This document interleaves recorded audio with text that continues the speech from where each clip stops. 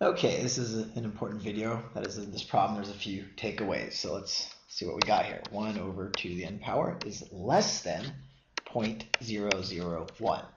So it's good to get, first off, to get these guys on the even playing field, because in a sense you're comparing apples and oranges in a way, meaning that you're dealing with fractions and here you're dealing with decimals. So let's change the right-hand side here into a fraction, so it will be easier to evaluate the two sides. Now, how do I know that this is 1 in 1,000? Well, if it were 0.1, it would be 1 in 10. If it were 0.01, it would be 1 in 100. So decimal is moved over there 3 times. So this is 1 in 1,000. And now we can rewrite this 1 to 2 over n. Now, of course, you don't want to solve for n and try to multiply both sides by this and that. You'll be here forever.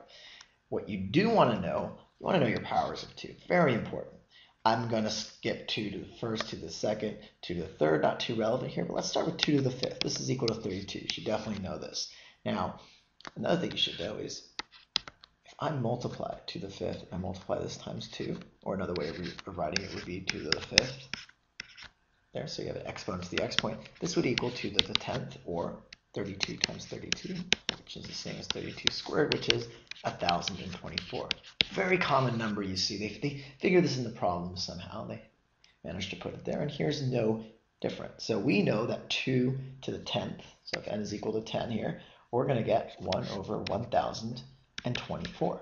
And that's really helpful to know because you can say, oh, well, that's less than 1 in 1,000. And why? Well, if this denominator is greater than this denominator, it is less. So we know that column A is less than column B if this were a quantitative comparison, which of course it's not.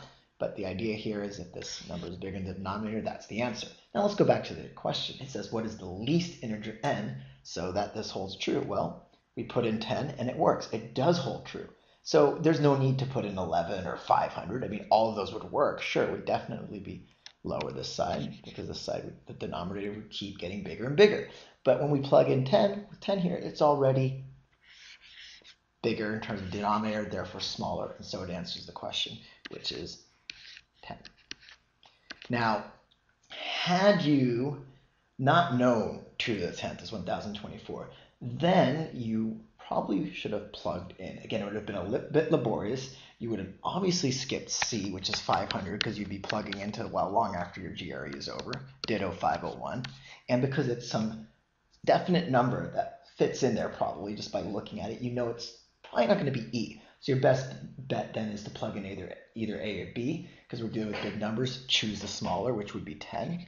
And then you could say, well, what does 2 to the 10 equal? So there's A is 10. We'd plug it back into, whoops, there's my n.